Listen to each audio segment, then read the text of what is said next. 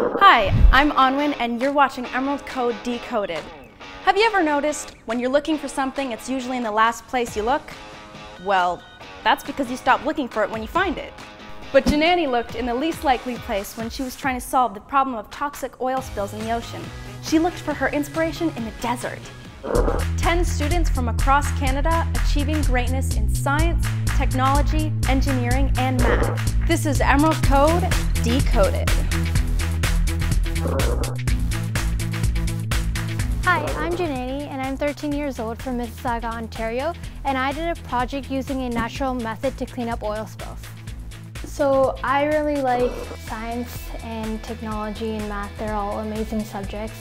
And ever since I was little, I've really wanted to become either an astronaut or a doctor. So my project is called The Green Power of Cactus. I wanted to do something related to the environment because, as we know, there's lots of troubles in our environment. So I did some research on the internet and I found out that the oil spill cleanup methods that are being used today are really toxic. They kill marine organisms and they're also really harmful to humans. So I decided to use an eco-friendly alternative, and I use this powder called prickly pear cactus mucilage powder in my experiment. This extract is taken from the prickly pear cactus and it grows in a lot of places around the world. And what this powder does is it breaks the oil into smaller droplets or particles, and the oil-eating bacteria in the ocean are able to eat the oil easier and faster.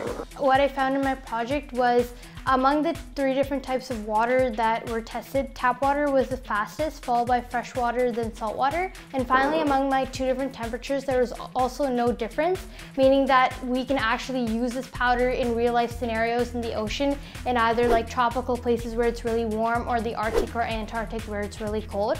So I think this can definitely be used in the future for cleaning up real oil spills in the ocean. I was selected by my school to participate in the regional science fair, and they gave me the opportunity to participate in the Canada-wide science fair, and I had a great experience there and I met a lot of like-minded people. When we were waiting for our judges to come and judge us, I was talking to a few people beside me and then they're like, "How old are you?" And then I'm just like, "I'm 13, and then they're like, "You're so young, I can't believe you've done such a great project for such a young age."